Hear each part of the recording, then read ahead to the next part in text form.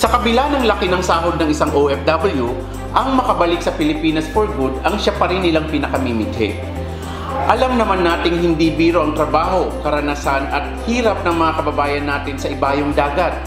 Kaya ang nasa isip ng lahat, sana makatigil na agad ng mas maaga. Unfortunately, karamihan sa mga kababayan nating mga OFWs, ang tanging napagplanuhan ay ang pag-alis ng bansa. Ngunit ang pagbalik ay siyang hindi napagplanuhan.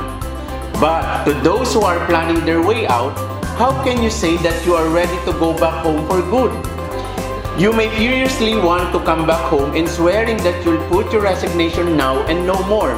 Today, we will discuss when you should fly back to your employer abroad or when it's really time to quit. I'm Cervantes. This is Financial Planning for the Fast-Changing World.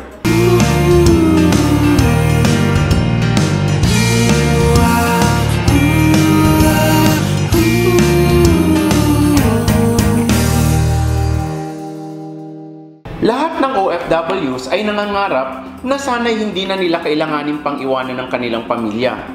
Ngunit dahil alam naman nating hindi pa rin talaga ganong kadaling pantayan ang kita ng isang OFW, naging kaisipan na kung gusto mong yumaman, mag-OF ka.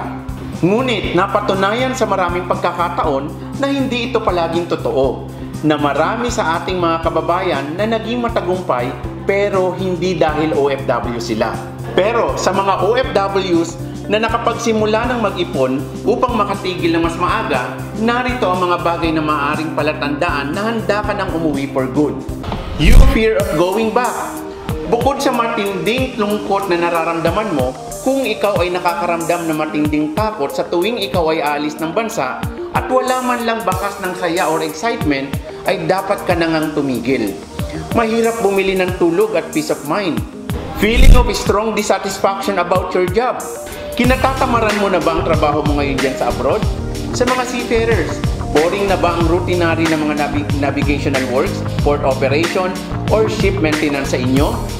Napansin mo na ba na ang sarili mo ay isa na sa matinding reklamador sa barko? To the point na halos nakakaaway mo na ang lahat ng iyong naging boss or mga top officials? Then, baka it's about time for you to change career. There is no room for advancement. Don't waste your time in a career that doesn't offer opportunities for growth. Kung feeling mo yan na ang posisyon mo habang buhay at naghahangad ka pa ng bagong hamon, abay, tumigil ka na sa pag-OF.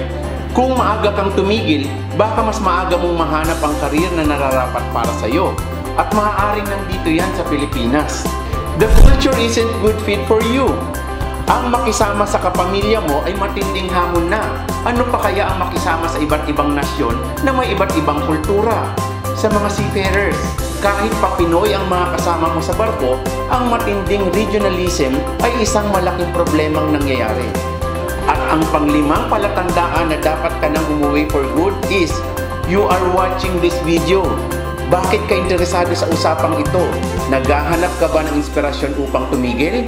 If you are already contemplating quitting your job and come back home for good, that alone is a sign that it is indeed time to move on. Kung nararamdaman mo na ang ilan sa 5 signs na ibinigay ko, dapat ngayon pa lang ay planuhin mo na kung paano ka nga ba i-exit sa pagiging OFW. I will be honest with you guys, I was a seafarer for 17 years. Pero alam nyo ba na hindi ko naman talaga gustong maging seaman? Pero tumagal ako ng ganong katagal.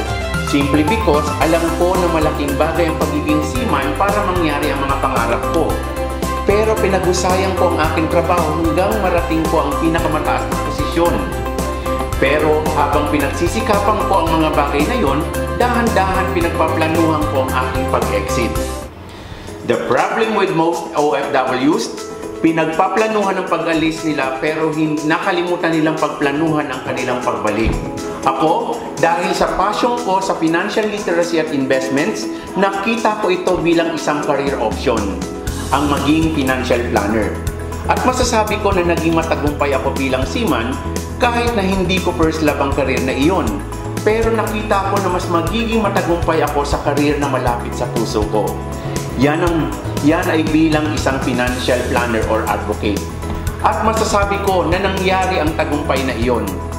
Kaya ang payo ko sa inyo, galingan nyo dyan sa current job ninyo para palayain kayo niyan. Walang pagkakaiba yan sa parol sa pagiging bilanggo. Pero, dapat bago kayo lumaya, planuhin nyo ang magiging bagong buhay ninyo sa labas ng pagiging OFW. Oh, by the way, are you interested to be like me? A financial planner and advocate? Na ang trabaho ay tumulong sa mga taong mangyari ang mga pangarap nilang pang-pinansyal?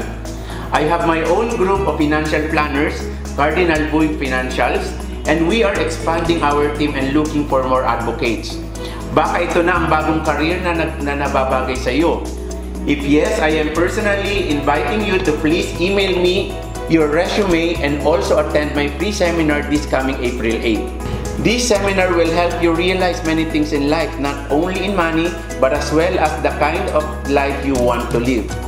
It's a free seminar, but we can only accept limited participants. So register now to secure slots. If you are married, I encourage you na isama ang iyong asawa. Oh, by the way, meron ba kayong katanungan na gusto nyong sagutin ko sa programa natin? Kindly email your questions and stories. Pag napili ko ang inyong tanong bukod sa maliliwanagan ka na, makakatulong din ang iyong kwento sa ibang tao. Until next time, this is Cervantes. Plan for your dreams, plan for your future, and plan for your life. And if you need help in planning your future, our mission is to help you realize it.